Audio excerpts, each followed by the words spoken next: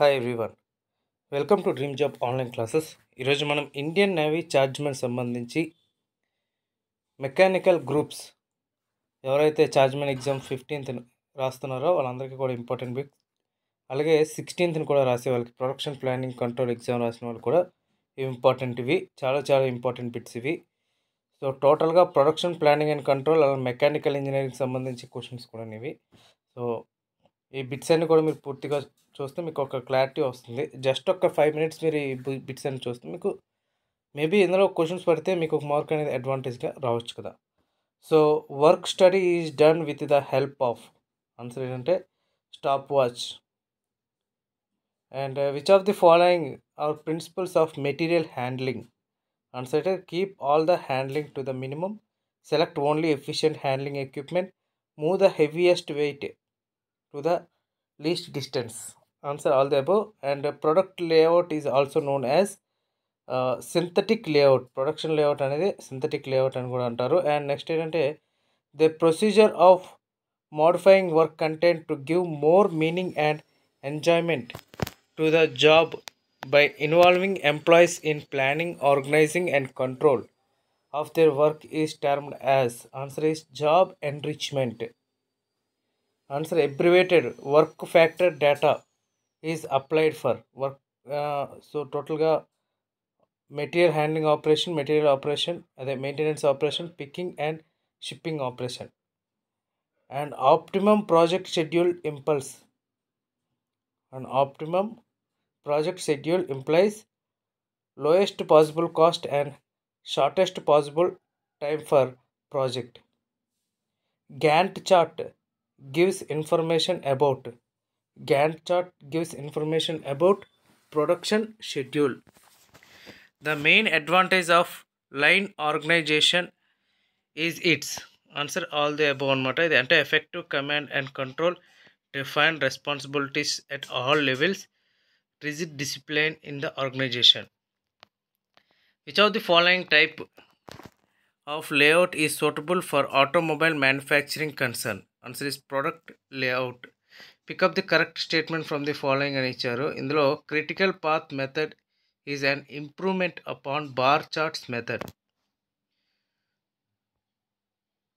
Okay, option వచ్చేసరికి all the above అనమాట answer ఇది.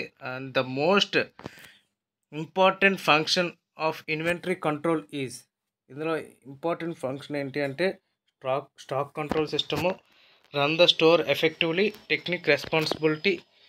technical responsibility for the state of materials. The time by which the activity completion time can be delayed without affecting the start of succeeding activities is known as, answer is free float.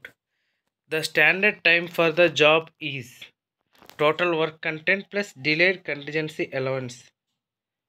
And time study is used to అని అడిగారు. So అన్నీ వస్తాయి. And time study అంటే ఏంటి అని అడిగితే the appraisal in terms of time of the value of work involving human effort, పెర్ట్, పిఈఆర్టీ, programme evaluation review technique అనమాట పెర్ట్ అంటే.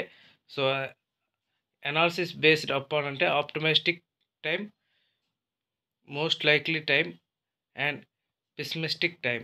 The most important objective behind plant layout is overall simplification, safety of integration.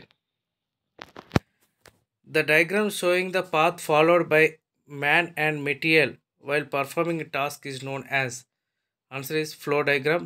PERT is applied by all the above matidi. And marking, programming, installation machinery, research and development products anamatavi. And military type of organization is known as line organization అనమాట. In micro motion study there big is described by, answer ఈ standard symbols and colours. In fixed position layout ఏంటి అని అడుగుతున్నారు. So total production cost is less, material movement is less, capital investment is minimum, answer all the above వస్తుంది. ABC అనాలిసిస్లో జనరల్గా large number అంటే ఏ class మనం ఎక్కువగా use చేస్తారు, C. So మిగతాది టోటల్గా 100 అంటే టోటల్గా బిట్స్ అయితే టోటల్ ఫుల్ పీడిఎఫ్ అనేది నేను మీకు కింద డిస్క్రిప్షన్లో పెడతాను.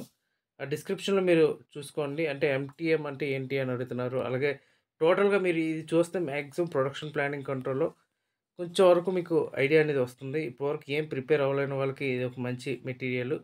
సో టోటల్ 100 బిట్స్ ఉంటాయి. పెర్ టు సిపిఎం అని కూడా అడుగుతారు. సిపిఎం అంటే ఏంటి అని అడిగారు. సిపిఎం అంటే క్రిటికల్ పాత్ మెథడ్ అనమాట. ఇది చాలా ఇంపార్టెంట్ ఇది.